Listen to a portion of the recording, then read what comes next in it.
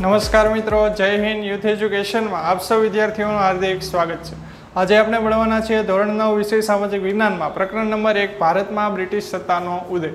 તો આપણે આગળના વિડીયો લેક્ચરની અંદર જે જોઈ ગયા છે એમાં જ ક્રમશઃ આગળ વધીએ તો ભારતમાં યુરોપિયન પ્રજાનું આગમન એટલે કે અંગ્રેજોનું આગમન અને વેપારી મથકોની સ્થાપના.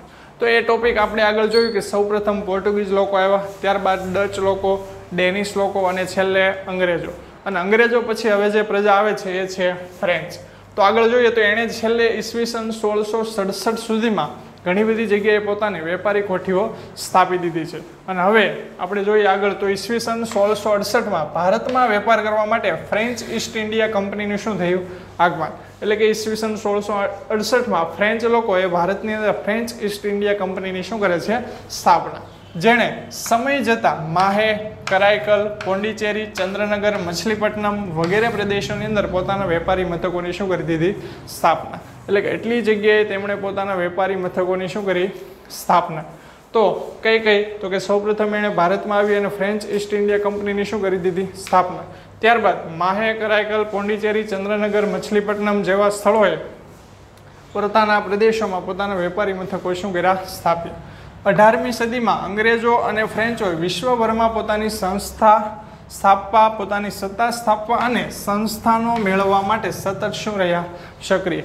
હવે ભારતની અંદર માત્ર બે જ શક્તિશાળી સત્તા હતી. એક છે ફ્રેન્ચ ઈસ્ટ ઇન્ડિયા કંપની અને બીજી છે બ્રિટિશ ઈસ્ટ ઇન્ડિયા કંપની. તો આ બંને વચ્ચે સતત સંઘર્ષ અને આક્રમણો આવું બધું સતત ચાલ્યા રાખ્યું. શા માટે? તો કે પોતાની સત્તા સ્થાપવા માટે અને વધારેમાં વધારે સંસ્થાનો સ્થાપવા માટે. આ બંને વચ્ચે કઈ તો કે ફ્રેન્ચ ઈસ્ટ ઇન્ડિયા કંપની અને બ્રિટિશ ઈસ્ટ ઇન્ડિયા કંપની વચ્ચે બંને કેવા હતા? સક્રિય.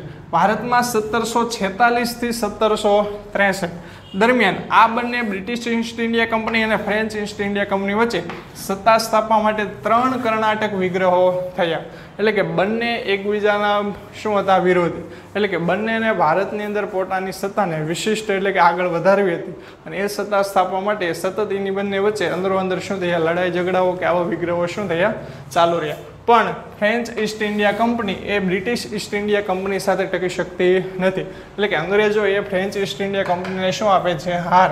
તો ફ્રેન્ચ ઈસ્ટ ઇન્ડિયા કંપનીનો પરાજય થતાં બ્રિટિશ ઈસ્ટ ઇન્ડિયા કંપનીનો રાજ્ય વિસ્તારનો માર્ગ કેવો થઈ ગયો? મોકળો. એટલે કે ખુલ્લો થઈ ગયો. કારણ કે બે જ શક્તિશાળી હતી કંપની. કઈ ફ્રેન્ચ ઈસ્ટ ઇન્ડિયા અને બ્રિટિશ. તો ફ્રેન્ચ ઈસ્ટ ઇન્ડિયા કંપનીને બ્રિટિશ ઈસ્ટ ઇન્ડિયા કંપની શું આપી દે છે? પરાજય. એટલે કે હાર આપે છે. એની સાથે સ્પર્ધામાં એ ટકી શકતા નથી.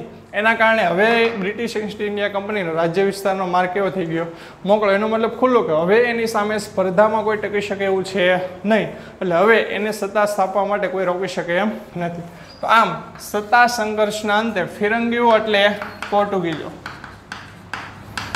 તો પોર્ટુગીઝો પાસે દીવ, દમણ અને ગોવા આ 3 પ્રદેશો જ પોતાના વેપારી મથકો રહે છે.